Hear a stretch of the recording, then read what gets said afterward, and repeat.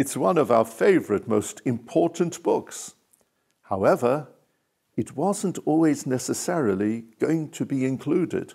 It is clear that throughout all ages we should celebrate with great joy what transpired to our people in previous times. But the memory of what transpired is so crucial to us because what happened then could, God forbid, happen again. The Jews who suffered then, it could be Jews of any time. Haman who existed then, sadly, there could be many Haman-styled individuals.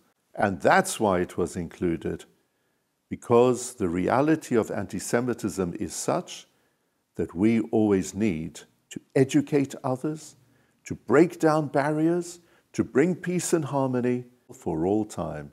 I wish you all Purim Sameach.